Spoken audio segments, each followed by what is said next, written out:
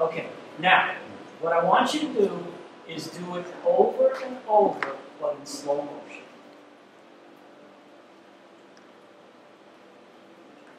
And come back, and just keep doing it. Slow motion. Now, what he's demonstrating is a waveform. He's raising his heel, but let's let him keep his heel down for now. Keep your heel down and just do the same thing. You'll notice that he starts from a stable base. He winds back slightly.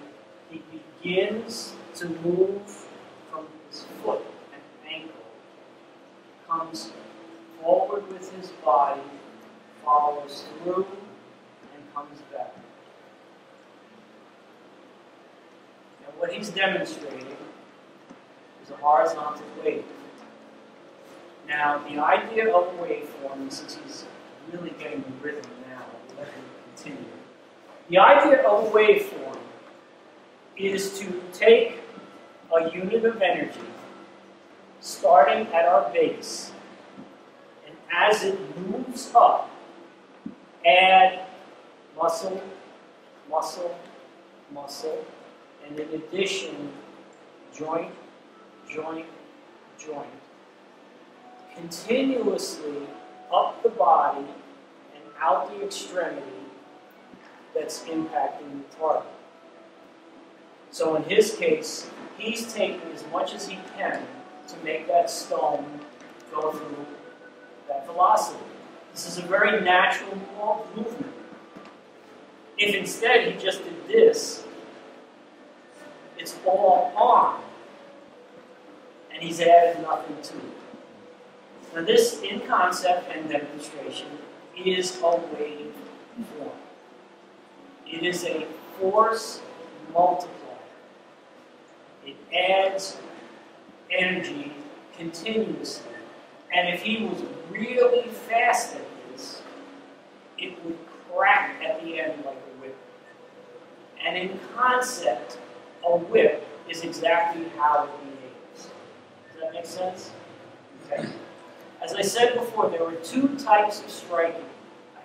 I hesitate to make him stop. He's got a groove going. Okay, but let's let him stop for a second. There are two types of striking.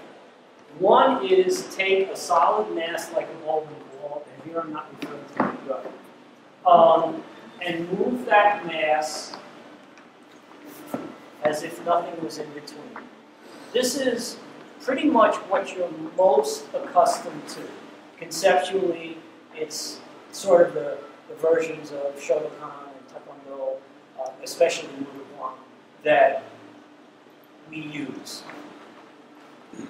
Okay?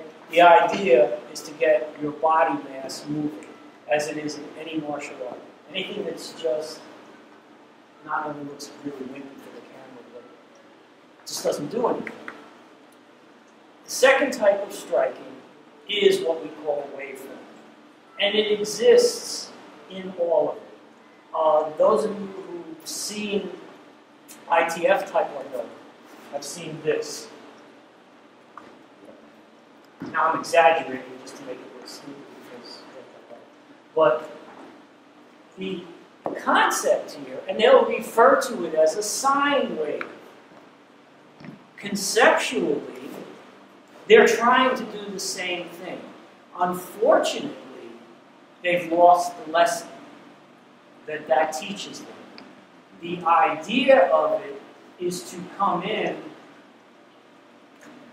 utilizing a wave. In other words, they're sequentially moving the power up the body, adding each joint to it, timing it so that it lands just before the foot and impacts. However, what often happens when lessons go awry is everything comes up, and everything settles down, and that's it. The entire thing is lost. Any questions?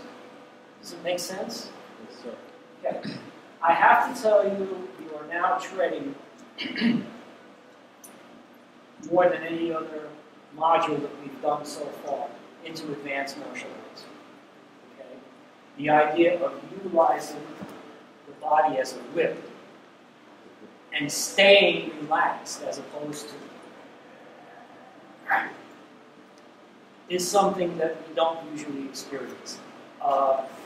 Most people have not seen really advanced martial artists. They're absolutely incredible. They look like rubber bands moving. Everything is so fluid and just, moves from place to place, and, it just looks like they're doing nothing.